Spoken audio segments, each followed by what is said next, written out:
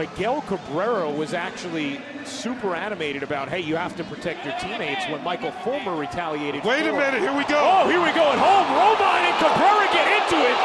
Punches thrown, Romine getting into the gut of Cabrera, and now both benches are cleared as Romine and Cabrera at the bottom of a pile, and both teams storming for them at home plate. Clint Frazier is holding back Gary Sanchez trying to get in on it. And Cabrera's still down. This is not your ordinary best. So there was some severe punching in there. Usually it's a lot of pushing and shoving, but they got some good shots in.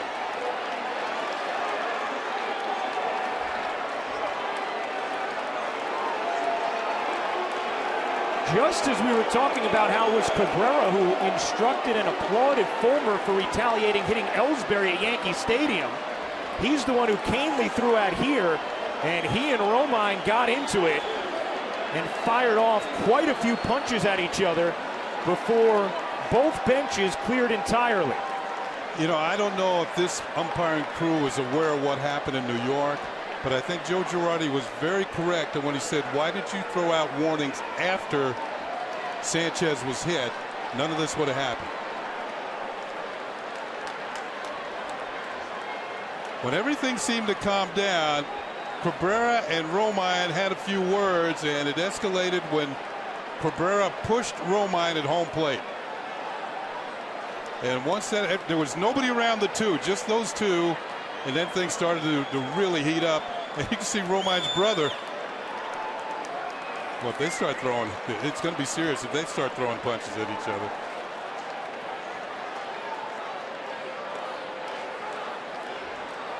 Went from light fireworks to a full display in a hurry. Now the umpire is going to have to determine who started what and who remains in this game. Well, you know Cabrera and Romine won't. I don't believe so. Certainly Cabrera's gone because he was the initial who started the person who started the action with the push. Well, it's still staring at each other.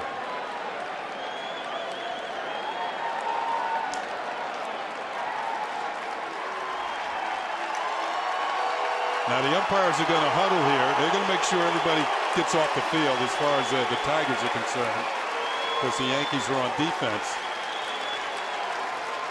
And I'm wondering, did Aroldis Chapman get involved? Yeah. He was obviously one of the closer people to the action. You know, all of a sudden, people were flying everywhere. It's hard to keep track of him. And one of the concerns ended up being just that everybody comes out of something like that okay. Yeah, because you can get stepped on. Here was Cabrera saying something to Romine, and then Romine going back at him. He'd had enough, and there goes the shove, and then Cabrera missed. Romine tackled him and got into the gut of Cabrera and fired off a couple punches. You saw Didi get pushed to the bottom of the pile. Judge was trying to get in there, and then Gardner came from behind to tackle. Torreyes was trying to find somebody to grab. Now you don't want to be on the bottom of the pile.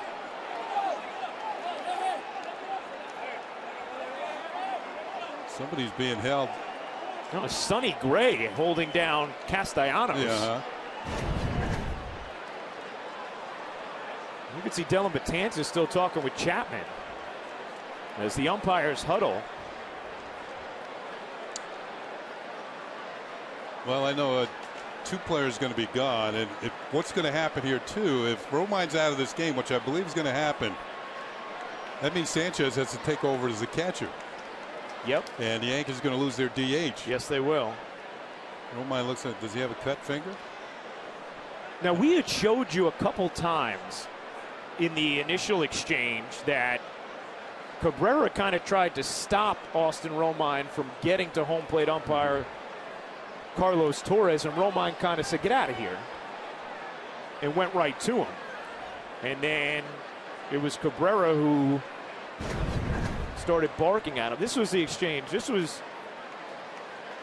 after the ball whizzed by Cabrera, and you could see a few words were exchanged before Joe Girardi came running out of the dugout and got kicked out. I think Romine was trying to say we weren't trying to hit you. But in a way, if I'm a hitter, I'm not buying that at all.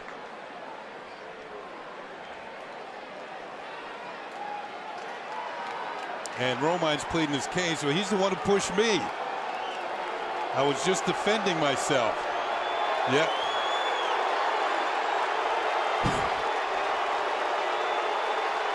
Yep, I had a feeling he was going to be out. And I think, Kenny, you're exactly right. Yeah. Romine's point is, what did you want me to do? He got in my face and shoved me. He says, I'm gone? Why am I gone? That's Robbie Thompson, who's now taking over as the acting manager.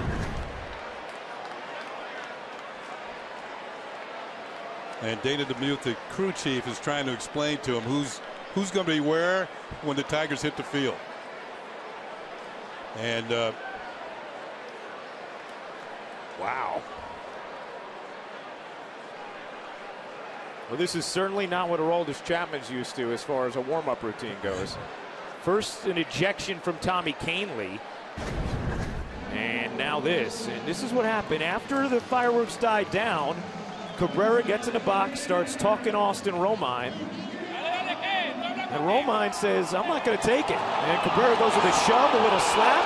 Romine tackles Cabrera and gets into the gut with a couple punches before the scrum gets sloppy at home plate.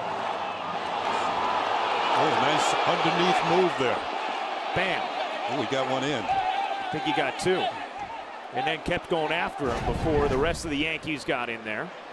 It all started because of that man, Michael Fulmer, who drilled Gary Sanchez after he hit a home run. You know, and that's where the warning should have been. And that was Joe Girardi's point when he came out after Kahnle threw behind Cabrera and got kicked out. He said, hey, there was no warning.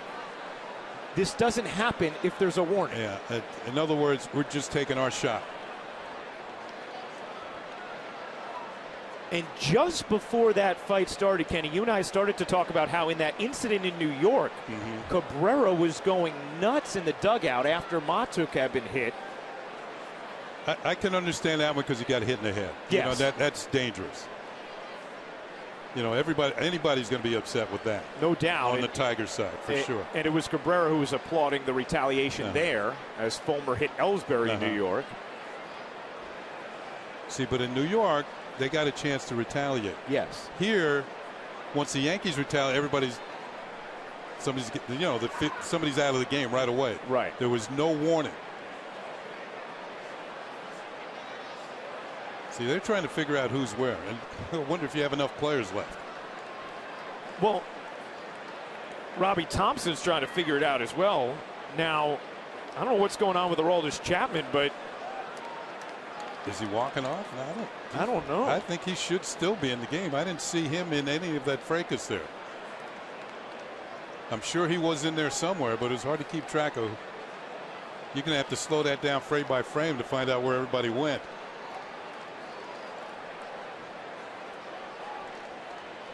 He's still got a ball in him.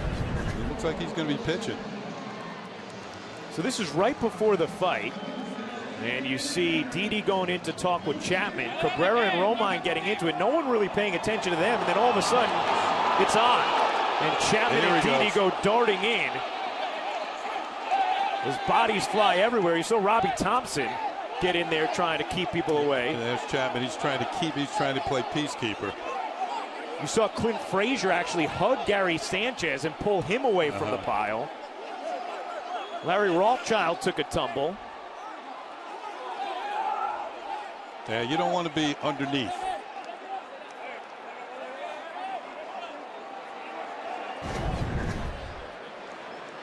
That was Tyler Austin.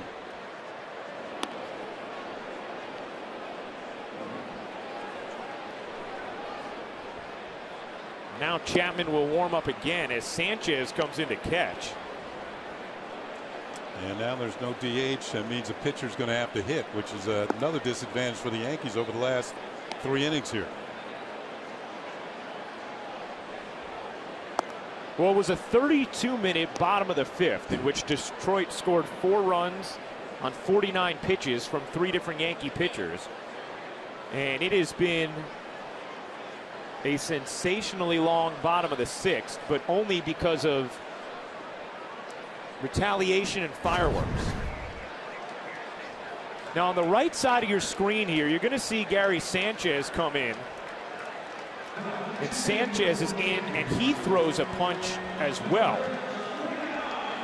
Yeah, I can tell you the league's going to go over this video and see which players were the most aggressive. Now we're going to have a pinch hitter for Cabrera, of course, who's out of the game.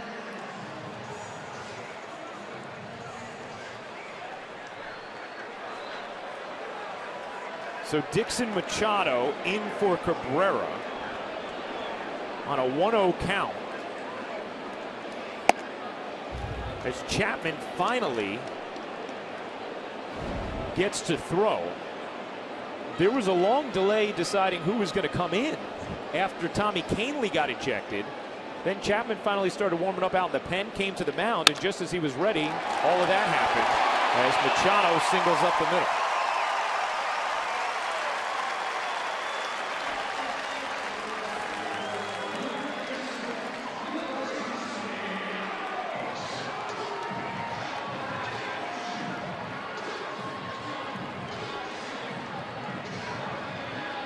No, Ken, there are a lot of those sort of everybody runs and looks at each other and shouts some things. That wasn't it. That wasn't it. And now Sanchez is chatting with Castellanos.